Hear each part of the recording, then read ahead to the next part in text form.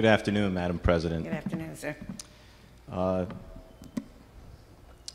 Like Senator Suzio just mentioned, I do thank the state employees for coming to the table to work with our governor to try and fashion a response to a financial issue that we have before us.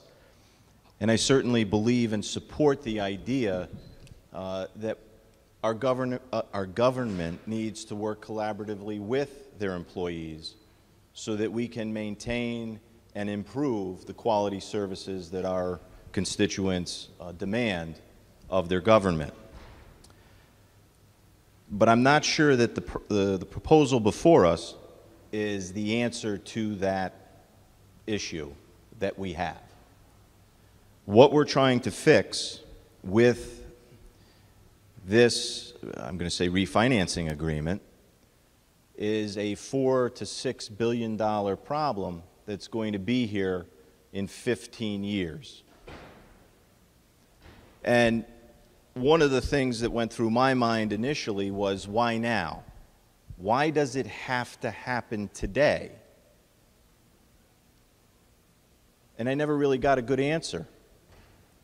Because quite frankly, there are other issues that are just as important, if not more so, and are just as financially troubling.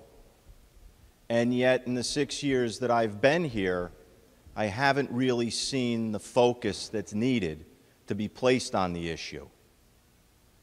As a co-chairman of the Aging Committee, and for the past 6 years as a ranking member, I have put forward initiative after initiative to deal with an issue called aging in place. I've put that initiative forward because people in Connecticut want to age in their home, which is what they want, it's less expensive, and better. The demographic today is that 14% of our population is over the age of 65.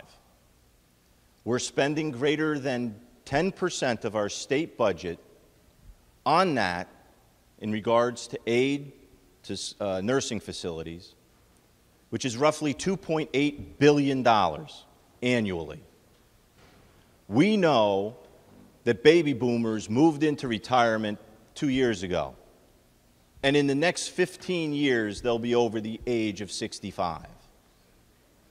1/3 of Connecticut is a baby boomer. 1/3.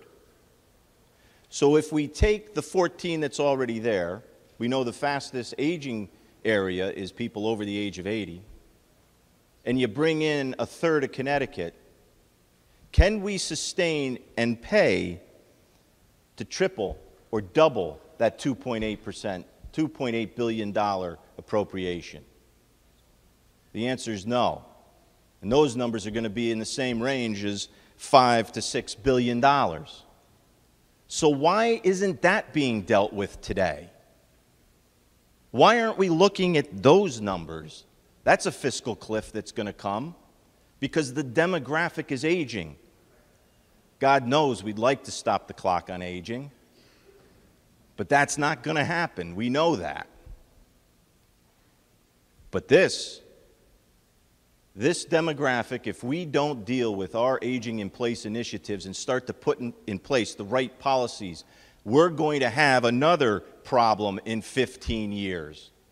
And I want to know when we're going to start dealing with that issue, because that's just as important. The only difference is the proposal before us, the pension refinancing agreement, basically just smooths out what the state has to pay today and puts it on the backs of our children in future generations. We have a $4 to $6 billion problem, and what is before us is an $11 billion solution. State that again. We got a $4 or $6 billion problem with an $11 billion solution, and we wonder why the state is in a financial mess. This is why we're in a financial mess. Plain and simple, we're paying 2 to 3 times what we should. And this doesn't have to happen today, and it's not the only way to do it. There are other ways to get to where we need to be, but they're not before us today. So as a parent, I didn't run for this office to put the burdens, the financial burdens of today, on the backs of my kids or the kids of the families of Connecticut. I cannot and I will not do that. Our kids deserve better. Thank you. Thank you, Senator.